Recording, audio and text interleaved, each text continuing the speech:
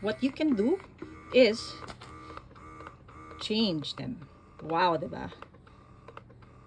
Would you look at that? You want to pause it? Start.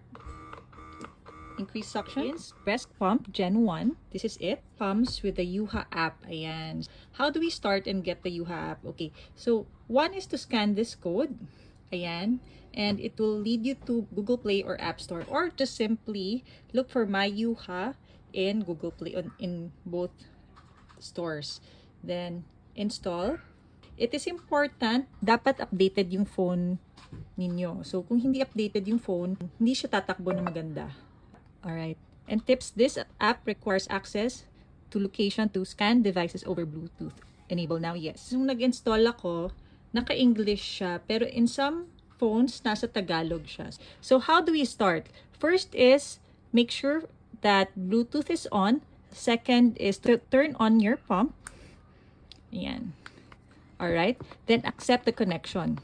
Note that yung connection niya is always on the default sa left. Ayan. So, kung makikita mo, nag-iba yung itsura niya, parang ibang bilog. May dots. Accept the connection. Pump connected. Okay. Now that the pump is connected, punta naman tayo sa anong itsura niya. Tadam! Ayan. So, nice, diba? What is this? What does this mean? This is the time. This is the battery. And these are your functions. So, this is the massage. Nasa massage mode C. YOUHA Gen 1 pump. We'll go to expression mode. O, diba? Ang galing, diba? Wow. And what if we want to go to the mixed mode? Galing. Nice. Okay. Do you want na I go and pause it? Pwede rin. See? So cool. Ayan. Para pala malaman nyo kung halimbawa app compatible siya, nakaprint ang QR code dito sa likod. Ayan. Ayan. So nakapause siya. So nice. So how do I start? Ayan. Balik ulit. O, diba? Ayan. So, balik tayo dito sa red. And now, sabihin natin that we're done. We're good, diba? So, what we can do is, you can close it like this.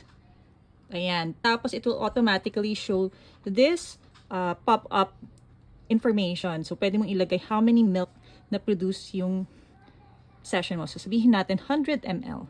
Yo, ganda. Save. Save. Ano to? Yun na ba yun? Is that it? I think that's it. Let's see. Okay, ayan. Nakikita here that on July 23, which is today, meron tayong 1 and 12 seconds na duration and may milk volume na 100 ml. Yan, nice, diba? Okay, so that's basically how you will use the pump. Now, pwede naman tong wala yung pump kapag ay wala ka, hindi ka gumamit ng app. Lalo na kung isa lang kasi you can just simply change, diba? But the beauty of this pump is paano kung halimbawa dalawa na ang gamit mo.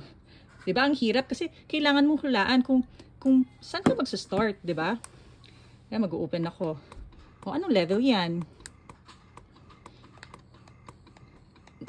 Naka-red siya, pero anong level to? So, those things will be fixed by the app. Okay, so how will we do this? Let me close. Okay, ayan, parang na-record ulit niya, diba? Let me just start that. Alright, okay, one more time.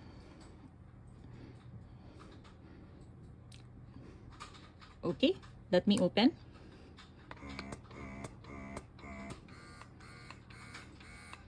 Connected ang left. Accept connection. Connect an additional pump. So, waiting to connect. Let me open the next pump.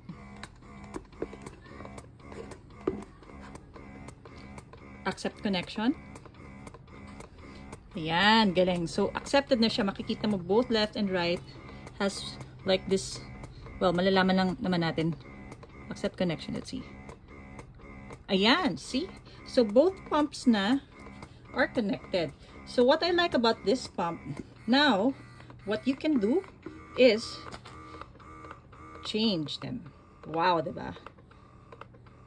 Would you look at that? You want to pause it? Start. Increase suction. Level 9. Level 10. Okay. Massage mode. Ibababa natin. Cool, diba? So cool. Now I want to stop it. My session is done.